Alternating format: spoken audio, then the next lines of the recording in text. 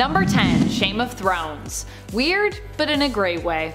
Because for this story we are heading over to the alternate reality belonging to the Little Marvels. Over in the Infinity comic Giant Size Little Marvels issue number 4, we get a glimpse into Dr. Von Doom's lair and his evil game night, which apparently happens every other Tuesday, according to Magneto. However, the whole issue consists of a tangent where the invited villains complain that Doom is the only one who gets to sit in a throne while they game, whereas they're all relegated, to normal seats. Doom argues it is because he's the most accomplished ruler among them all and that he answers to no one. However, his mom has something to say about that. Vicky?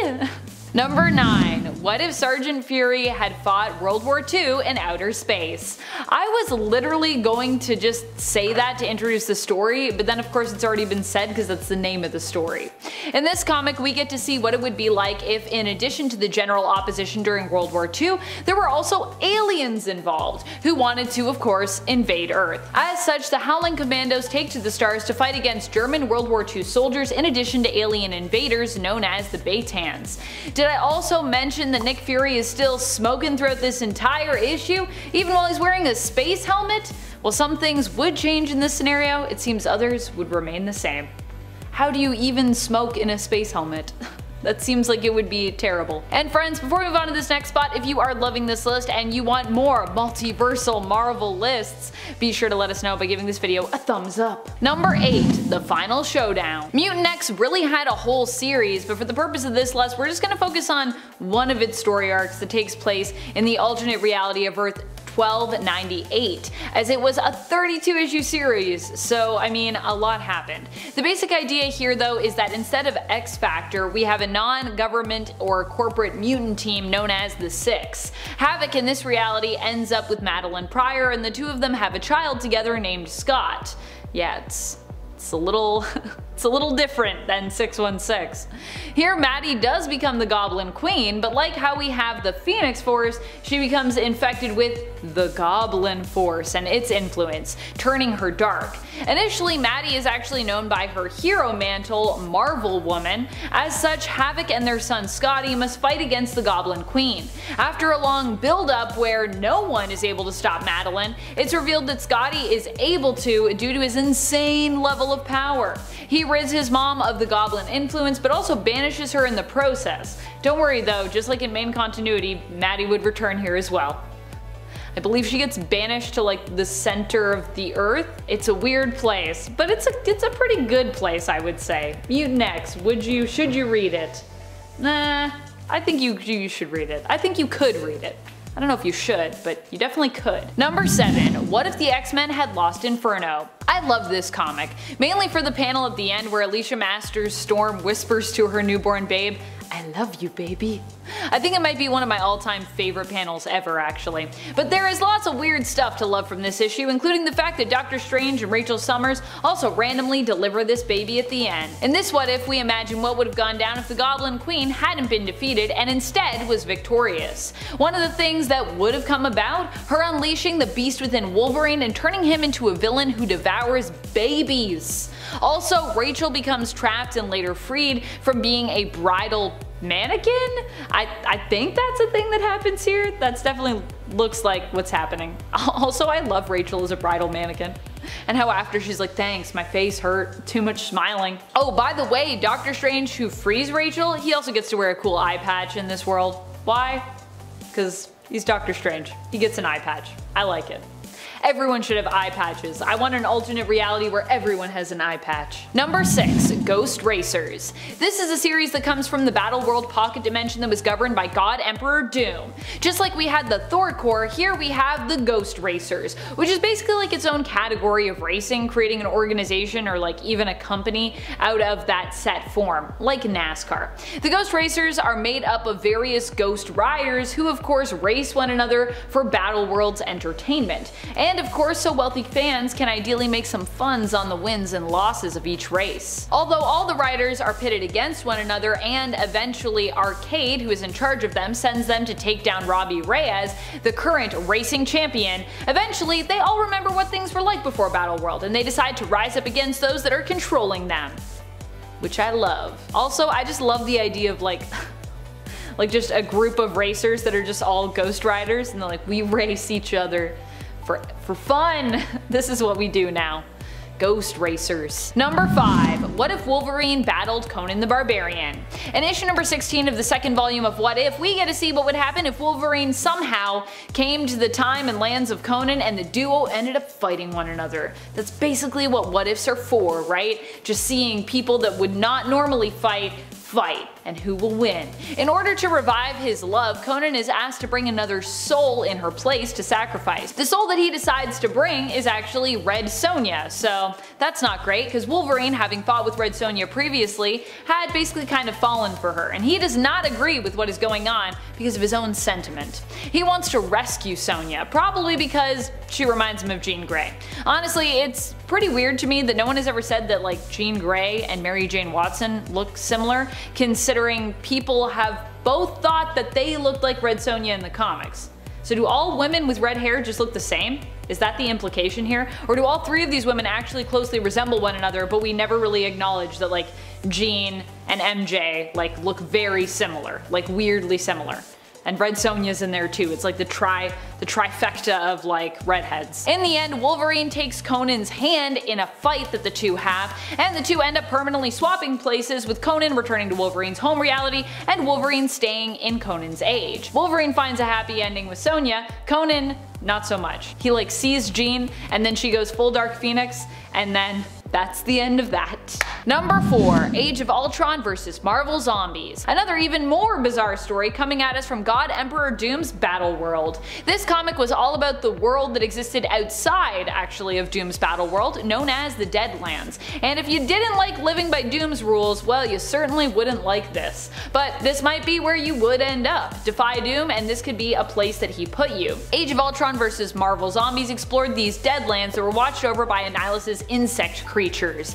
And yeah, it's about as wild as it sounds. Around every corner, with the flip of every page, awaits more gore, folks losing their heads, and monsters, monsters, monsters! I think in a world of zombies versus robots, no one really wins. Is that the takeaway here? Also, because this is Battle World, there are lots of appearances of random multiversal characters, such as young Hank Pym, who's kinda like the main character of this, from the past alternate Earth of 51920, and the Pilgrim Punisher of Earth 15513. At least he looks like a Pilgrim Punisher. I like that he still has his skull shirt though. So he's like got the hat, he's got the coat, and he's like still got this like very 80s style looking logo and shirt. Number 3. Ruins. Ruins is just the most messed up kind of weird that a multiversal story can be. This comic offers a much darker take on what the world could be like with superpowers. Of course, it is a story by Garth Ennis, so yes, darker is definitely where we're going here. As brutal as Ruins is, well, I kinda love how dark and awful it gets. The series deals with the less fantastical, more literal interpretations of powers and their uses, and how less hopeful civilians and government agencies might react or take advantage of said superpowers. In this world, Quicksilver is just a torso with his limbs moving too fast, causing him problems, so they all had to be amputated. At least that's what's implied. Or they just didn't like that he went fast, so they amputated them. The Hulk is an irradiated pile of tumors, which ultimately dies under the weight of his own mutation, and the Silver Surfer ends up driven mad by his own cosmic existence, taking his own life by clawing his own chest open while floating through space. This is a bleak and disturbing world filled with pain and suffering. Not heroes in capes. That's part of what makes it great, and part of what makes it weird, and part of what makes it horrifying. Number 2. What if Conan the Barbarian were stranded in the 20th century? And if you thought Wolverine and Conan fighting was weird, it just gets a whole lot weirder with this issue. However, I guess I should say that it gets a whole lot less weird, as the previous Conan What If we talked about was actually from the second volume of the series, as opposed to this issue that we're talking about, which is actually from the original series. In issue 43 of What If, we learn what would happen if Conan, instead of just coming to the modern day, was stranded there and stuck there. This What If was actually inspired by another fan favorite What If featured in issue 13. What if Conan the Barbarian walked the earth today? In this story, because Conan never gets teleported by lightning home, he becomes a criminal. Because I mean, why not, I guess? He's confused, he doesn't know what he's doing.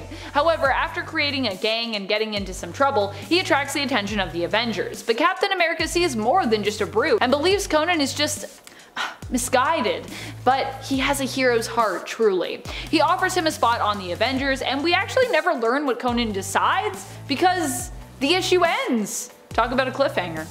I don't know if we'll ever come back. Do we ever come back to that? It's like, will I call him? Won't I call him? And then the Watcher's like, well, I would tell you, but I can't because that's a story for another time. Maybe if we ever do it. Number 1, Marvel. Even saying the title sounds just like an experience. I don't even know where to start with Marvel because this continuity feels so just like non-existent here. There's no through line. The story is meant to be about Kal-AOL, a play on Kal-El, a kid from the future who is sent back in time to save the world and to save himself. In the future, you see the world is about to end. Fortunately though, that doesn't happen. While Al doesn't have any powers, he somehow is moderately successful as a hero. After the world doesn't end, his parents send the time machine they originally sent him through back in time to pick him up. But Al decided to travel back in time to the beginning instead. There he meets maybe God, and also learns that Wolverine evolved from an otter and dinosaurs can talk. With every issue in this story, you ask yourself, how can it get any weirder? And then it somehow does that. Also, what's up with these covers? They're almost completely unrelated to the plot of the comics. I guess sexy ladies sell comics, and so who needs a plot was the thought process with Marvel. At least with the covers. And maybe with the inside of it as well, because I don't really know what the plot is about. Number 10, Harry Osborn. This one's a dead friend. One of Peter's closest friends is Harry Osborn in the comics. Well, he is at least until he turns into a villain himself. Harry ends up dying at the end of Spider-Man 3, sacrificing himself to save Peter and inevitably redeeming himself. Peter forgives Harry for all that he has done, and he and Mary Jane kind of reluctantly get back together and attend Harry's funeral, mourning their former good friend and at one point, kind of villain. I mean, definitely villain. Harry in the Raimiverse is played by James Franco, but Dane DeHaan plays the character in the Amazing Spider-Man series. Dane DeHaan's Harry Osborn becomes Green Goblin in the second film and is a secondary antagonist, in a film that, like Spider-Man 3, suffered from too many antagonists. I'm just saying. I don't think we'll be seeing James Franco reprise the role in the MCU for reasons, but there is still a chance that Dane DeHaan could reprise the role. I would be interested in seeing more Harry Osborn in some capacity in these movies, as long as we don't bring back Spider-Man's costume from the Amazing Spider-Man. I forgot how much I disliked that costume. I went back to those movies for this list and I was like, man, still don't like that costume. It's not for me. Number 9, Uncle Ben. Cliff Robertson, who originally played Uncle Ben, sadly passed away back in 2011, but we could still bring this character back. Martin Sheen is still alive and well, who played the character in the Amazing Spider-Man series, or there is a chance we can meet a new version of Uncle Ben from the past before he died in the current Spider-Man film series. After all, I mean, we never got to meet Tom Holland's Uncle Ben, if he ever had an Uncle Ben, although he's still Peter Parker, so while it goes unmentioned pretty much, we can assume he does, I think. And friends, before we move on to our next spot, if you are loving this list and you want another list where I talk about more alternate characters in the Spider-Man universe, or just alternate Aunt Mays, because that would also be cool, be sure to let us know by giving this video a thumbs up. Number 8, Flash Thompson. Well, we have an excellent Flash Thompson currently in the MCU with Tony Revolori, who does a great job of balancing his hatred for Peter Parker with his love of Spider-Man. There have been a few portrayals of the character that have come before him, so it's possible we could get a whole team of Flashes in the MCU if they all decided to show up from the multiverse. It all started with Joe Manganiello, who played Flash Thompson, school bully and original boyfriend of Mary Jane Watson in the Raimiverse. Also, fun fact, this was Manganiello's breakout role. I completely forgot about this until revisiting the films, and wow, I just think that's such a weirdly perfect casting for Flash Thompson. Following up Joe was Chris Zilka, who played the bully turned sensitive wannabe friend to Peter Parker in the Amazing Spider-Man series. I also really like Chris's portrayal of the Flash, so I'd also be cool with him showing up as well. Give me all of the Flashes. Number 7, Genki Lee.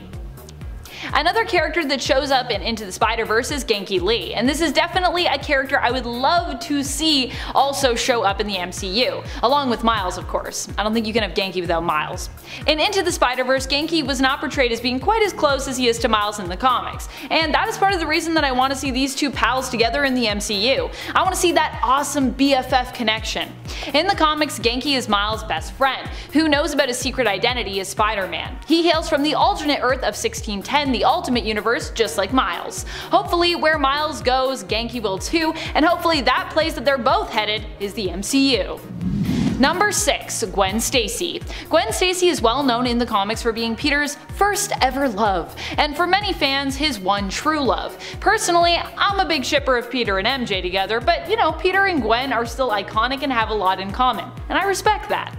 In the Amazing Spider-Man series, Gwen Stacy was played by Emma Stone, who I absolutely love. Unfortunately, just like in the comics, Peter was unable to save Gwen at the end of The Amazing Spider-Man 2, and she died. Peter thought he had saved her, but learned that ultimately he was too late. He gave up being Spider-Man, but eventually returned to the mantle after listening to Gwen's valedictorian speech, which inspired him to become a hero once more. Emma Stone did an awesome job playing Gwen, and it would be really awesome to see her return, and to see Andrew Garfield's Spider-Man get to actually say goodbye to some version of her from the past or alternate future. Alternatively, I also wouldn't mind seeing Bryce Dallas Howard return to the role of Gwen, as she also played the character in the 2007 film Spider-Man 3, and I also just love Bryce Dallas Howard. She has done so much since then and has proven herself an amazing performer and an amazing director.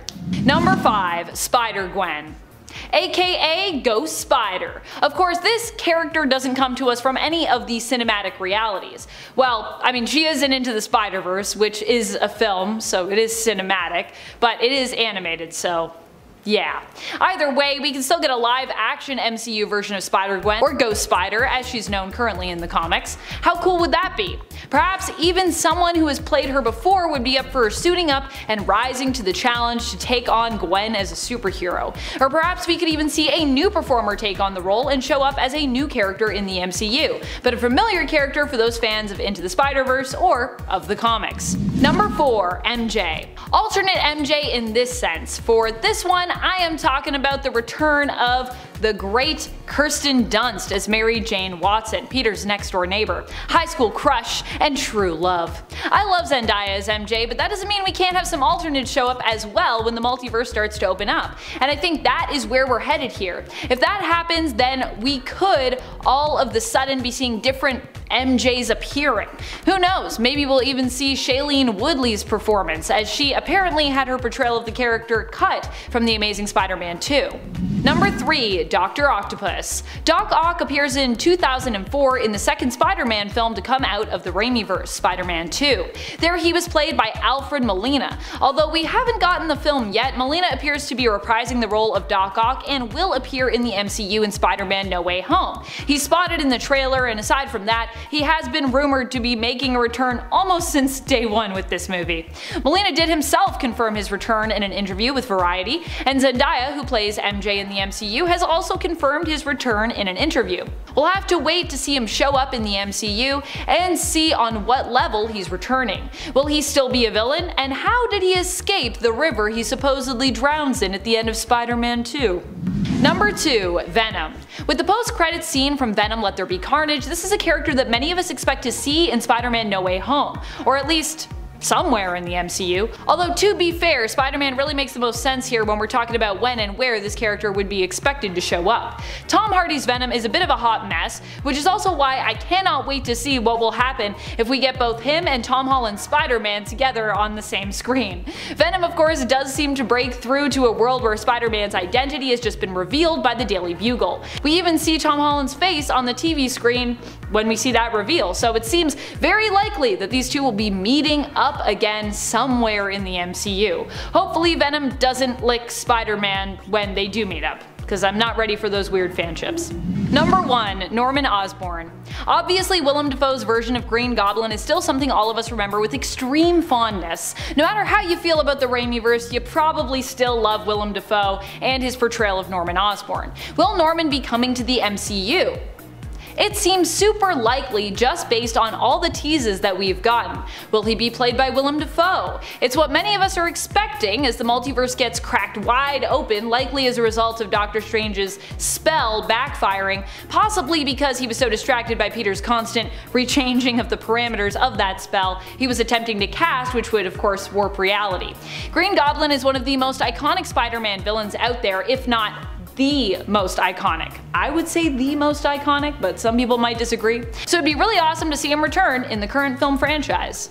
Number 10. What if Spider-Man had never become a crime fighter? What else would Spidey get up to? Well, in the long run, he basically ends up as a kind of television personality, an actor, and a producer. Spider-Man makes movies that he stars in as an action hero, but still keeps his identity a secret. In the end, he works toward promoting other vigilantes through films that he produces, and still ends up getting involved in crime fighting of sorts. A ton of villains in the form of the Sinister Six end up fighting against him. Well, really they end up fighting against Daredevil, and then Spider-Man's like, Daredevil, help me. But in the end, he's like, I gotta help because Daredevil's just one guy, and he doesn't really have superpowers in the same way that Spider-Man does. Included in this Sinister Six team-up is J. Jonah Jameson, who blames Spider-Man for the destruction of his life and his paper. In the end, Spider-Man realizes that he really mucked up by using his powers for gain instead of for good. Which, fair.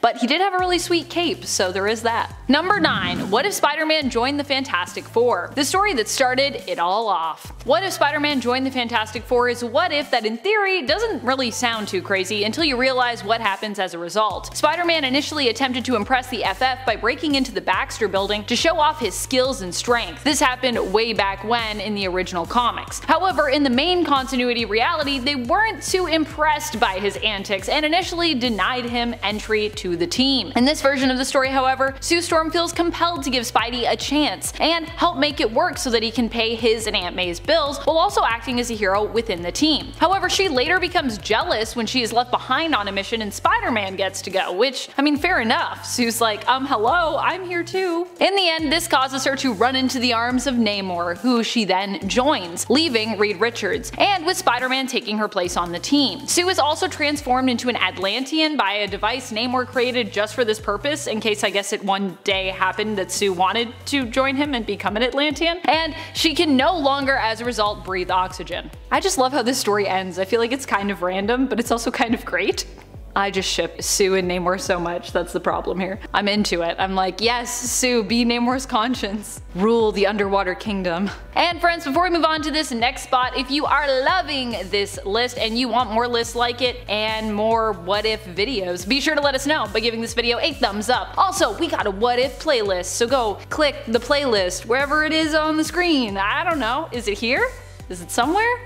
Click it. Number 8. What if Thanos joined the Avengers? Just even saying this title feels weird. This one comes to us from the one-shot What If Infinity Thanos. In this story, Thanos ends up joining and being accepted into the Avengers while they face off with the Builders. He and the team succeeded in defeating their enemy, but at great cost, losing Captain America along the way.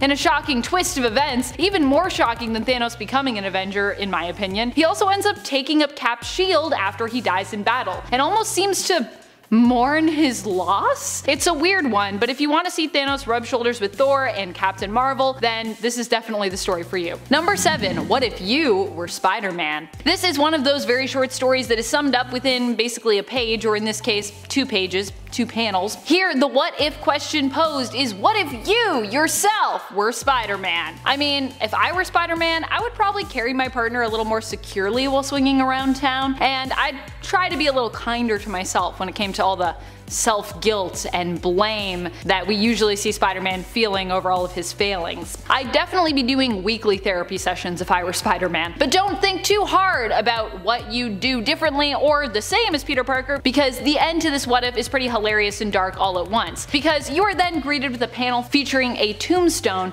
that says, "Here lies Spider-Man," where there is also a little space for you to fill in your name, and a bunch of villains surrounding it. Because of course, none of us average Joes could make it as Spidey. Har har. But also, it's probably true.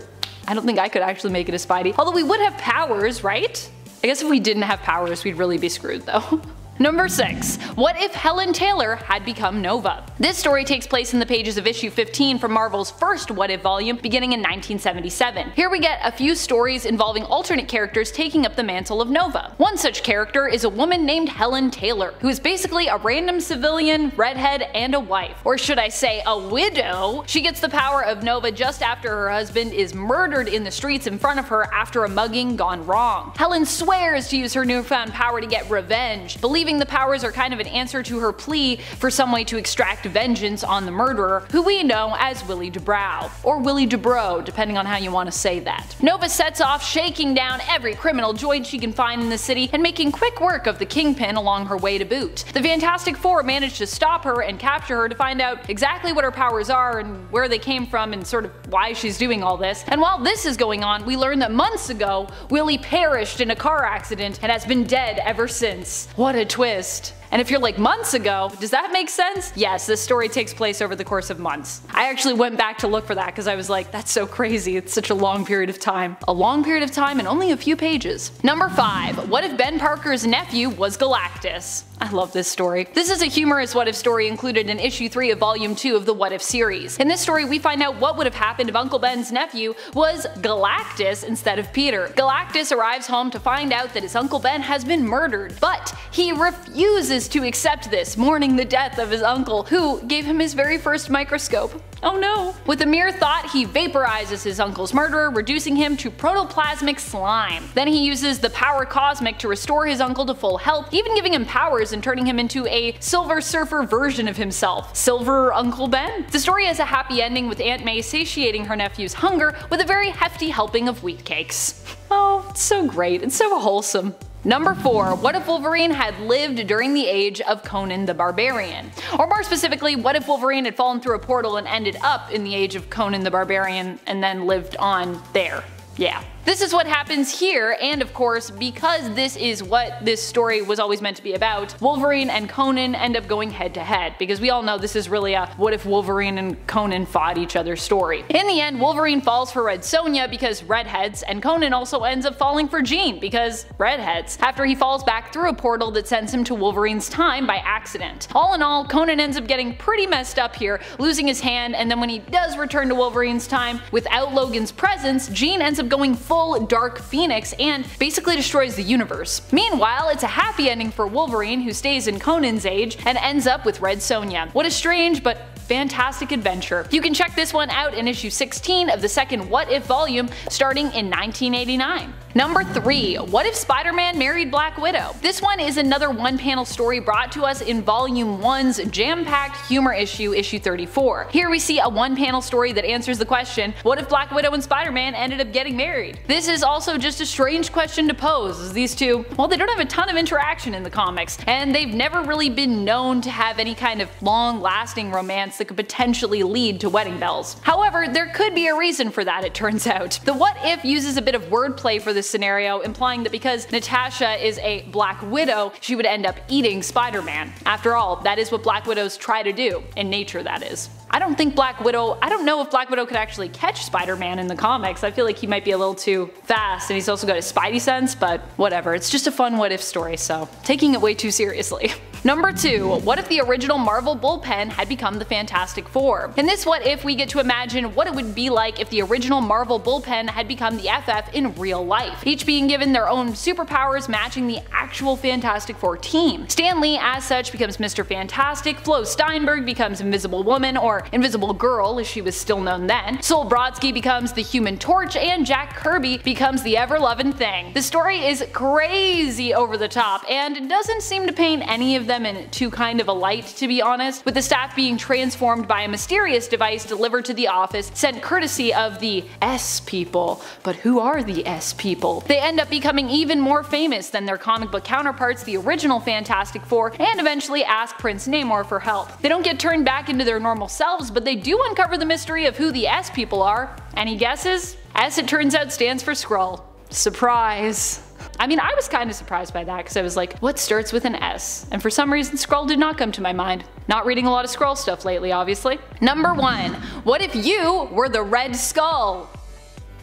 I get the idea of what if you were Spider-Man, but what if you were the Red Skull? I mean, out of all the villains to pick, that is certainly a weird one to include here, Marvel. I did not see that coming. This story is also featured in issue 34 of the 1989 volume of What If, right under Spider-Man. Now I see what they were trying to do, give you the option of a what if you were a hero or what if you were a villain, because, you know, that seems kind of fair. But I mean, given Red Skull's history, it just seems like a weird one to include, when you could have picked, I don't know, a bunch of any other villains that exist that people might want to be more. Like, what about Doctor Doom or Green Goblin, which would make sense with Spidey, or even sometimes villain, sometimes hero, all-time thief, Black Cat. I mean, I would want to be Black Cat. Wouldn't you want to be Black Cat? She's so cool. Number 10. What if Jane Foster had found the Hammer of Thor? This one isn't so strange for the premise, but it's more bizarre because of where the premise took us in the end. This is a story we've also seen adapted to the main continuity, though fortunately it does not quite share this same ending, which I'm pretty happy about, to be honest. Jane ends up finding the Hammer of Thor and becoming the goddess of storms, taking up the mantle Thordis. Lady Sif, missing Thor, ends up finding and falling in love with Donald Blake, who is later revealed, of course, to be the true Thor when Odin asks Thordis to return his hammer to him. As thanks for her service, however, Odin makes Jane a goddess. However, as Jane was in love with Donald, who is now Thor and is in love with Lady Sif, her heart is broken, and she has to be returned to her mortal self because of this. But Odin has a better solution and proposes to Jane, who agrees, to marry him, and then they all live happily ever after. With Jane finding that those very qualities she both admired and loved in the mortal Don Blake are also to be found in the father of immortal Thor. My goodness. That's a very strange ending to that story. How about instead of being with my son, you be with me, his father, haha. Okay, Odin, what? I feel like I like it better when Odin just doesn't really like Jane. I think that works more. Is that weird? Number 9. What if the Avengers were the last superheroes on Earth? This story allows us to imagine what the world would be like if all the superpowered beings on Earth were defeated by the Avengers. At the behest of the Scarlet Centurion, the Avengers attempt to eradicate all superpowered beings, including themselves. In the end, after all threats have been defeated, they decide to disband, being the last ones with powers, in order to usher in an era of peace on Earth. They all go off to live their own normal-ish lives. Thor returns to Asgard, Tony returns to being a billionaire playboy in Las Vegas, only to realize that it doesn't really bring him any joy and actually considers entering into politics. And Janet Van Dyne and Hank Pym actually seem to find quite a bit of happiness, going off and getting married and focusing on their time with one another, which is kind of sweet. I guess if they weren't superheroes it would work out pretty well for them. Scarlet Centurion does return to threaten Earth and forces the Avengers to come together one more time, but after defeating him, they once again go their separate ways back into retirement. And they also kind of question, like, if being a superhero is actually a bad thing, because does it create more problems than it solves? Just a quick reminder, if you love these what if lists, I personally love bringing them to you because these stories are amazing. Be sure to show us that love by giving this video a thumbs up, sharing, commenting, subscribing, all the things. Number 8. What if the Gamma Bomb spawned 1,000 Hulks? This story comes to us from volume 2 of the What If series that started back in 1989. In issue 71, we get to imagine a reality where instead of just one Hulk, or you know, the members of the Hulk family plus Hulk, we had 1,000 of them, which I would say is ultimately too many Hulks. In this story, it was the bombing on Hiroshima that resulted in these thousands of Hulks coming into existence, survivors of the attack that were basically mutated, so they became Hulks. In the end, Bruce Banner, aka Hulk, who of course goes on to become the Hulk in the story, must attempt to stand up against this army and attempt to defeat it with the help of some friends. Number 7. What if Betty Brant, instead of Spider-Man, had been bitten by the radioactive spider? This one comes to us from a 3-part story and is simply one story within that. It is from the original What If series volume 1 from 1997, issue number 7. Here Betty Brant, instead of Peter Parker, is the one bitten by the radioactive spider, gaining spider-like abilities. While the story isn't a strange premise at all, like I don't think it's weird for Betty Brant to become, you know, a version of Spider-Man, what really makes this one stand out for me in terms of its weirdness is Betty's costume here, which is It's something. It's also odd that in this alternate reality, Betty happens to be the only alternate person to become Spider-Man that manages to survive the ordeal, with both John Jameson and Flash Thompson in this issue, who are featured in the other two stories, dying as a result of gaining spider powers and attempting to use them. Instead of Betty choosing not to pursue the thief that kills Peter's Uncle Ben, she simply is unable to because she used up all her web fluid posing for pictures for Peter. Which is a whole other thing, but also, wait, can't you just go after them anyways? Don't you have superpowers? It doesn't matter that your web fluid is gone. Anyways, she still blames herself for Uncle Ben's death and decides to quit being Spider Lady, which I think is a little harsh. I feel like she wasn't really super responsible for that, but I guess she could have gone after him. I don't know why she didn't do that. Be like, use your super strength, climb on walls, do any of the other things you can do. Number 6. What if Submariner never regained his memories? This story allows us to glimpse into an alternate reality where Namor never met the Human Torch and never ended up regaining his memories and returning to Atlantis, learning that he was the true ruler of the Underwater Kingdom. Instead, the Submariner remains unaware of his true heritage and ends up joining a ship's crew, finding himself inexplicably drawn to the sea. I wonder why. The captain of the ship, Namor's friend McCandless, ends up being mutineered against and goes overboard while injured when he believes they found the lost entrance to the center of the earth. Namor, or Mr. Smith as he's known, follows after him and ends up being retrieved from the ice-cold water by Inuits later on. They end up worshipping Namor as the Lord of the Frozen Sea, along with Frozen Captain America, who they worship as the Lord of the Frozen Ice. And Namor's like, I guess this is my life now, and I'm pretty good with it. So I guess it all worked out in the end, and now he just gets to be the Lord of the Sea really far up north where it's cold. Cool, I guess? Number 5. What if Iron Man was trapped in the time of King Arthur? While all of these stories are based on things that actually did happen, this is also based on something that did happen, so if you think it sounds weird because it's just so random, that is a thing that actually happened, where Iron Man and Doctor Doom in main continuity traveled back to the time of Arthurian legend. However, rather than getting back home in this version while Doom manages to leave, he leaves Iron Man trapped in the past. Oh no! A weird turn of events ends up leaving Tony Stark as the ruler and king of England following the death of his friend King Arthur.